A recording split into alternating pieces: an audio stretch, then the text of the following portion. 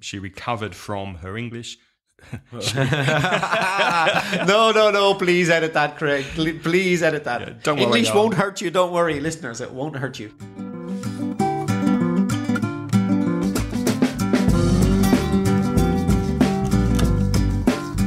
Hello and welcome to another episode of Aprender Inglés con Reza y Craig. Hi Reza. Hello Craig. How are things with you? Things are very good, thank you. You're listening to episode 51 of Aprender Inglés con Reza y Craig. And if you are a new listener, if this is your first time here, welcome. Reza and I both welcome you. This is a podcast which is going to help you, we hope, improve your English and take it to the next level. So we'd like to begin by saying hi to Elisa, who is, I think, from Finland, if I remember correctly. And Elisa has been listening to our interviews on inglespodcast.com and to this show with Reza Aprender Inglés con Reza y Craig. And she's been sending us some lovely comments. So thank you for your comments, Elisa. So we have next a voice message from Roser from Huelva, who is studying for her first certificate exam. And here's Roser's message. Hi, this is Roser from Huelva. Just sending you this message just to show how is my English now, that I am starting to study English for the first certificate exam. And I gonna show you in 1 month how is my English later, and to show how if I do better or no. Sorry for the mistake. Well, see you, kids. Bye. Good luck, Roser, with the first certificate. Very good luck. And if you need help with the FCE exam, you can go to inglespodcast.com/FCE/barra. So there you will find podcasts which will help you with your FCE exam. And of course, you can also go to our website at mentioningles.com, where we have a full course for the FCE exam at mentioningles.com.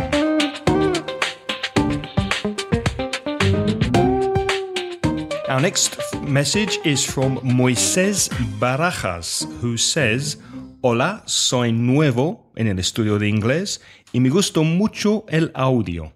¿Ustedes tienen todo lo que comentan de manera escrita? Ya que en algunas conversaciones me pierdo y no sé su significado. Well, we've spoken about this before, Reza, haven't we? Yes. About writing the transcription for all of the episodes. What do you think? Yes, well, Moises, Craig's answered this before more than once. It would be nice if a transcription existed, but you know, it's very time consuming. It is. For one person to do it. So it may not be possible. Well, there is, Craig, I think one possible suggestion you have for the future. Yes, I mean, obviously we have thought about this because so many of you have sent us messages and asked us for the full transcriptions. But Reza and I both work. We're both teachers. We have a limited amount of free time. But we are going to launch is lanzar. We are going to start a Patreon program, which means that this will give us some income, some money from this podcast so that we can spend it on paying somebody to do the transcriptions. So we will let you know, we will tell you in a future podcast when this is available. And if you send us some money, maybe €1 per person or €2 per person, we will be able to put some transcriptions on the website so that you can follow the words as we say them. You said this is called Patreon? It's called Patreon. Can you spell that, please? It's Patreon. That's the website. And I'm pretty sure, I'm 99% sure that you will go to Patreon/ or barra Ingles podcast. So that will be where we will send you for your donations. But as I said, it's not, we haven't started it yet. I'm in the process of setting it up. To set up means to lanzar or start. So when it is ready, which I hope will be in a week, then we will let you know. You might launch it. Don't worry, listeners. I was concerned at first. I wasn't paying attention, and I thought for a minute that Craig said that Ingles Podcast are going to launch a Patriot missile. And I was a bit worried about that.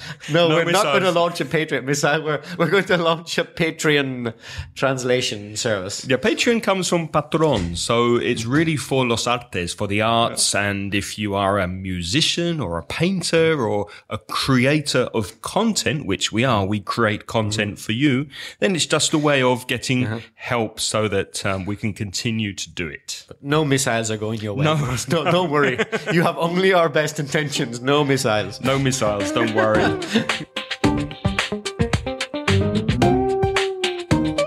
Another piece of news, I've been looking at websites to practice your speaking because many of you have been asking for ways to practice speaking.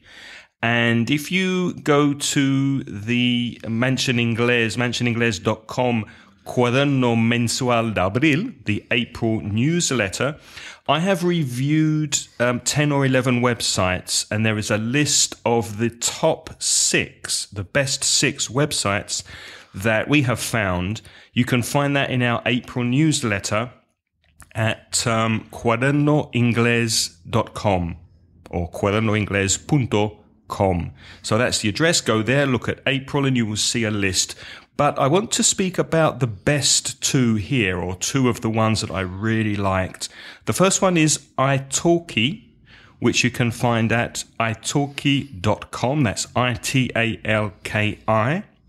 And it's a very good site which offers paid lessons by professional teachers. So you can pay for having lessons on the internet, online, with a professional teacher. And you can also have free speaking practice with a native English speaker. Now, the native English speaker is not usually an English teacher, but you can speak to a real English person and practice your English, and then you would speak Spanish so they can practice your Spanish. So it's an online service, an internet service for language exchange. The second one I want to mention is verbling.com. That's VERBLING. And they use a system called chat roulette. So you are connected randomly to somebody who is a native speaker of the language you want to practice. So you will be connected to an English person. You practice for 5 minutes, and then you change languages, and then you can change person. So it's like speed dating, but in another language. So at the moment, there are 11 different languages that you can practice on Verbling, and you sign up with your email address, and it's free for language practice, but you can also pay for group lessons and private lessons with a teacher if you want to. And I interviewed a representative from Verbling called Alex, and you can find this interview. If you want to know more, go to inglespodcast.com/verbling, and you can listen to my interview with Alex, which is also listening practice because I've put some comprehension questions for the interview there on inglespodcast.com/verbling. And please let us know your opinion on these language services. If you try them, if you have experience, or if you're going to try them, please tell us what you think. We'd be very interested to know your opinion, to know which we can recommend, which we should recommend to our listeners. Craig, you said that Verbling uses chat roulette. Yes. And that they have a service for several languages. Just, can I give a word of warning for internet users? I would be very careful about putting in Russian roulette If you're interested in learning Russian, that's good, but you could get more than you bargained for with Russian roulette. That game where you point a gun at your own head and see if you blow your head off. So not only sending missiles at you, we might be sending bullets your way as well. Be careful with that. But it might be useful if you wanted to practice your French or your Valenciano, for example. Oh, probably Valenciano, I don't think they would have, but French definitely. Maybe. So maybe you could try and go and practice your French there. So why not go and look at these websites and see if they can help you to practice your speaking, and send your feedback and your comments to mansionteachers@yahoo.es, or leave us a voice message with your comments at inglespodcast.com. Grammar, Reza. Prepositions at the end of questions. A preposition at the end of a question, what would you want to do that for? Well, in some conversations, it's quite common to ask a short question that has a preposition at the end. For example, Reza, ask me what I'm doing. What are you doing? I'm thinking. What are you thinking about? Right. Yeah. What are you thinking about? So about, the preposition about often goes with the verb to think, because you think about something. So the short question would be, what about? Yeah. What I'm thinking, what about? It's not necessary to repeat, what are you thinking about? Just that short question with the preposition is very common in English. Let's try one more, Reza. Ask me if I'm going out tonight. Are you going out tonight, Craig? Well, it depends. What on? It depends on how I feel. So, yep, on is the preposition with depends. It depends on, well, it depends. What on? So, what does it depend on? What on? Would you say as well, on what? Yes, but that sounds a bit more formal, isn't it? More formal, yeah, but also right, yeah? You could say what on or on what? It depends. What on for what, right? One more. Ask me what the matter is. Craig, what's the matter? I'm angry. I could say who with? Yes. Or what for? Or what about? Or what about? Yeah. Ask me if I'm going on holiday. Are you going on holiday, Craig? No, I'm afraid. What of? Flying. Ah. Ask me if I can give you a hand. Craig, can you give me a hand, please? Sorry, I'm busy. What with? Work, podcasting, usual things. Yeah. So I'm busy. Busy with? What with? What are you busy with? What with? Ask me if I'm ready to leave. Ask me if I'm ready to go. Are you ready to go now, Craig? No, I'm waiting. What for? My friend to phone. Uh-huh. Yeah. I could have said also who for as well. Yeah. Who for? What for? I'm waiting for someone. Yeah, I'm waiting. Who for? What for? One more. Ask me if I can turn the radio off. Can you turn the radio off, please? No, I'm listening. What to? My podcast. Of course. Ask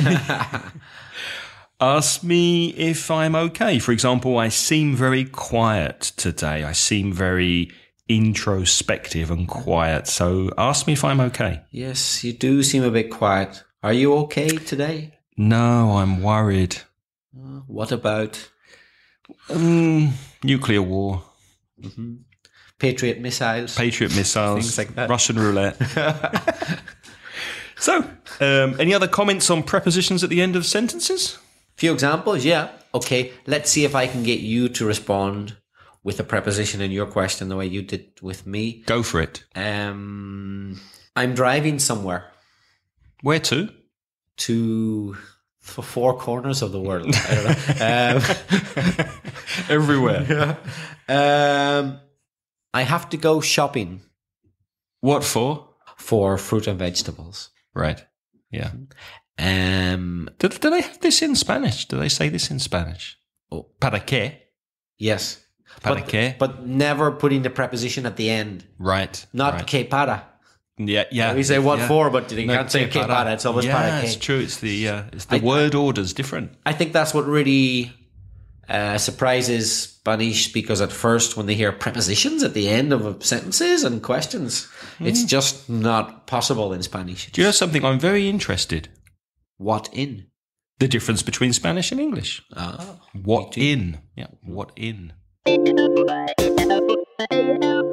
So, moving on to our vocabulary section this week, and I thought we could, we've done this before, look at some phrasal verbs, Reza, and the equivalent full verb in English, because many phrasal verbs have an equivalent full verb, verbo principal, that's very, that is similar in meaning to the phrasal verb. So see if you can guess which Can I full just ask you a verb. question first, Craig, about that? There's the phrasal verb, there's the full verb. Why learn both?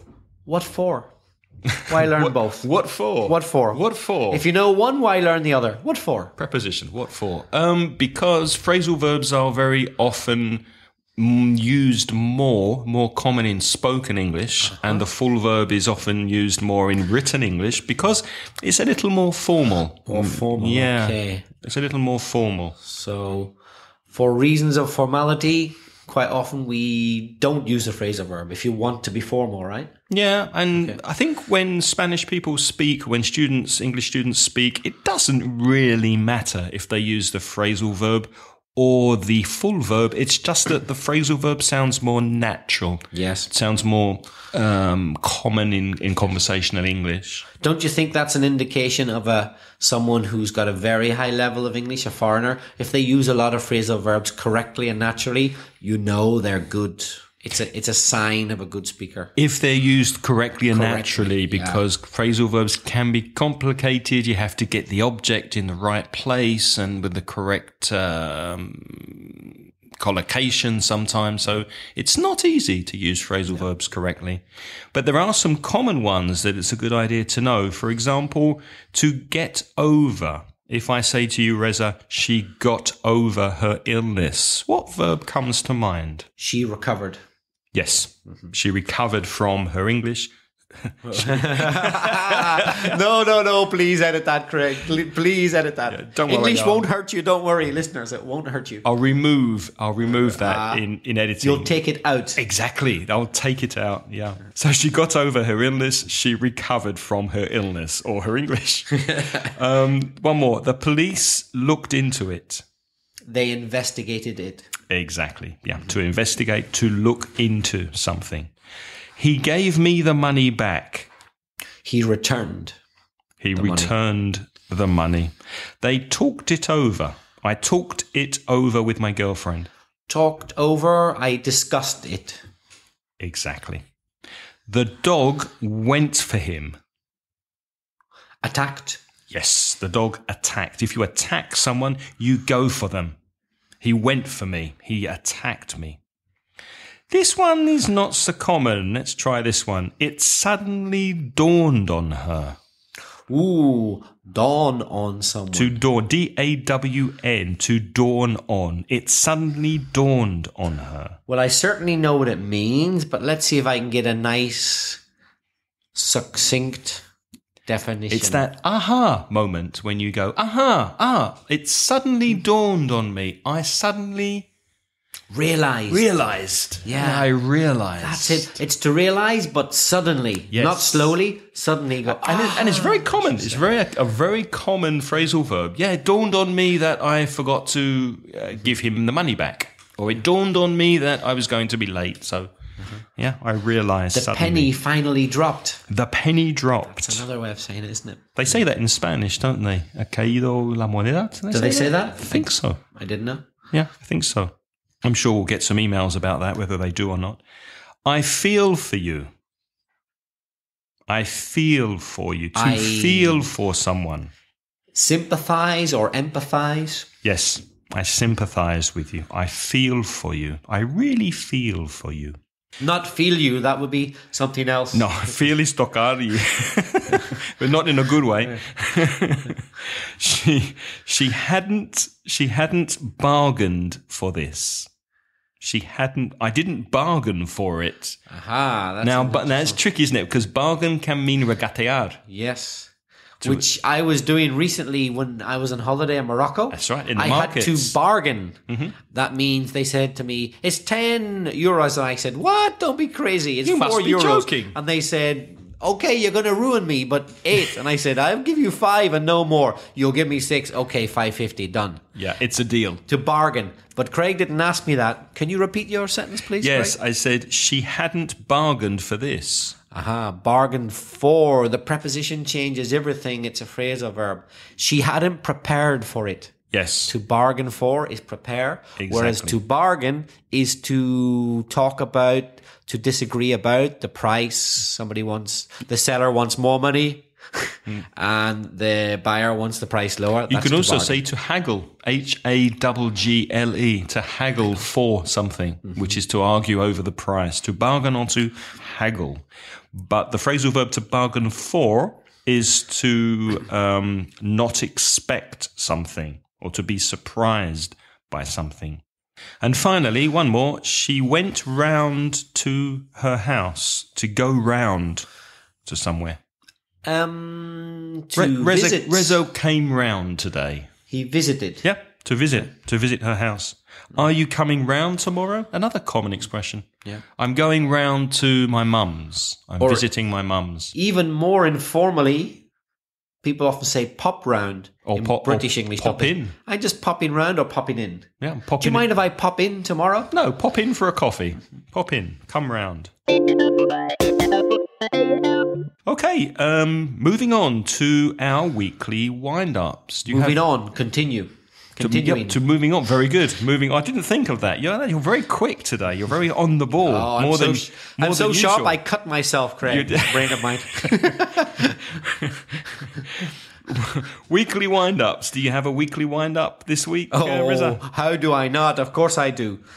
Now, I've already mentioned buses. Oh, but sorry, we should first explain if you're a new listener, and this is your first episode with us. A weekly wind-up is where Reza and I basically complain about things that annoy us or irritate us or bother us. They wind us up.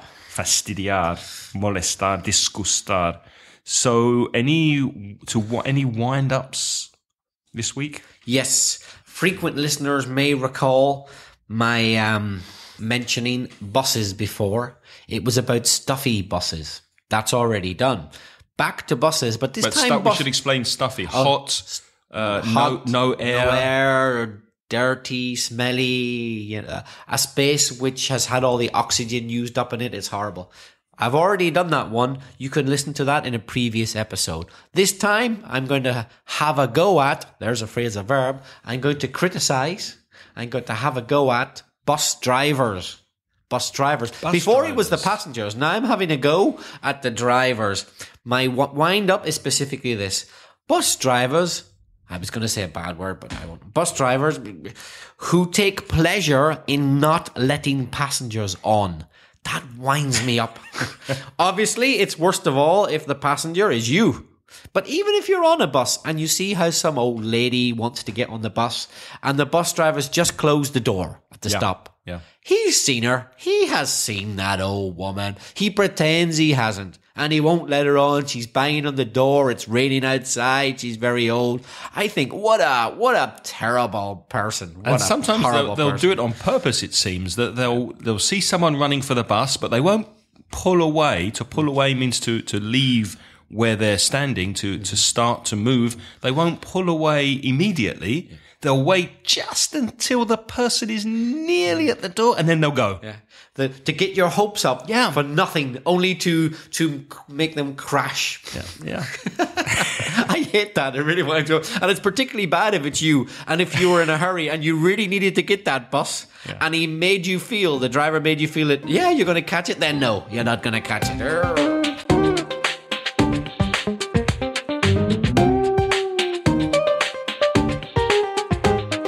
What's your weekly wind-up?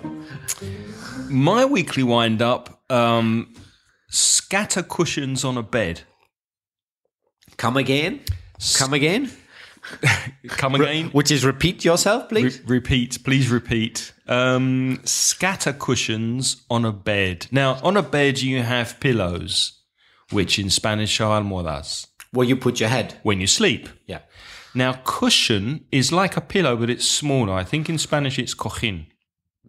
So in many hotels or guest houses and places where you stay, the bed is full of these small cushions which have no purpose on the bed. There's no reason for them to be there. So before you go to bed, you have to take off these cushions and then put them back in the morning, or you don't put them back and then the person who cleans the room puts them back. So the bed is constantly full of these cushions and there's no reason for them. Not that I can see. There's no reason for these cushions being on the bed. I agree with you. I never use them myself. Scatter cushions. Did you have them at home growing up? No. Me neither. No. Me neither. That's why I think it annoys me so much when, I see lots of cushions on the bed. As far as I can see, these cushions are going to do nothing but accumulate dirt because people are always throwing them on the ground because they don't want them. Exactly. So they're just full of dirt and dust. And they're not horrible. necessary. They're not necessary. Anyway, that's my wind-up this week. If you have a wind-up or a comment, or if you'd like to just say hello and practice your English, you can send us a voice message and go to our webpage at inglespodcast.com, click the orange button and speak. Make sure you have a microphone, and we love hearing from you and we love getting your voice messages. Or just send us an email to Craig at inglespodcast.com or to Reza at belfastreza@gmail.com. And if you would like us to send you a summary of all of the podcasts we produce each month, you can sign up to our email list at inglespodcast.com. And also don't forget to write a review on iTunes and give us some stars, because if you do this, we become more visible on iTunes. So please go to iTunes and write a review if you liked the show. Craig, did you say to leave a voice message, you click the orange button, did you say? The orange button. Orange button. El botón naranja. Be careful. There may be a red button. Don't click that. That's that the missile. launches a Patriot missile. Don't click that one. We'll get into big trouble. Click the orange button. And we will be giving you more news about our Patreon project in a future podcast. So until next episode, it's a huge goodbye from me. And I'll second that. And it's goodbye from Reza. Goodbye.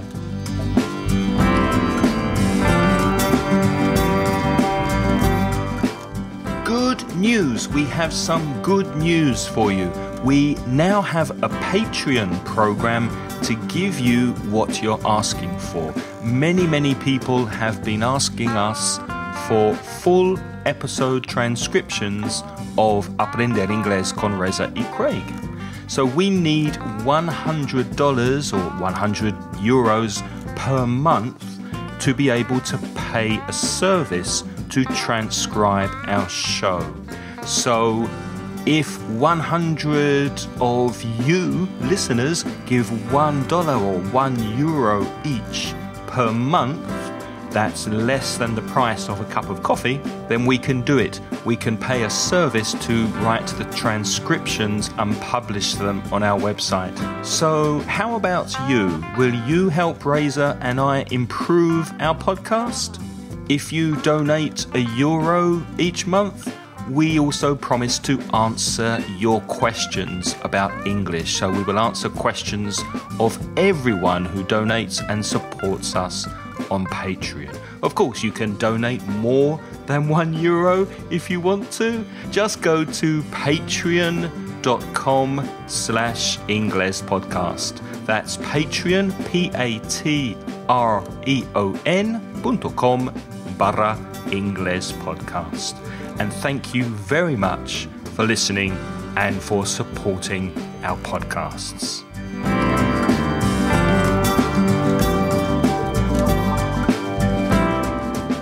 The music in this podcast is by Pitts. The track is called See You Later.